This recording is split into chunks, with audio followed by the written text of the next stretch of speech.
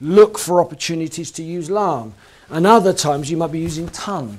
You understand? Other times you might be using Park. So, but that's why this is such a clever and interesting and enjoyable training medium. So Chi Sao is a fantastically enjoyable training method. I think more than almost any other system. It has this huge amount of skill, huge amount of beauty, huge amount of repertoire, of availability of techniques. There's so much you can do within it that it's an incredibly clever and intelligent way to train. But it's not all for fighting, it's for training.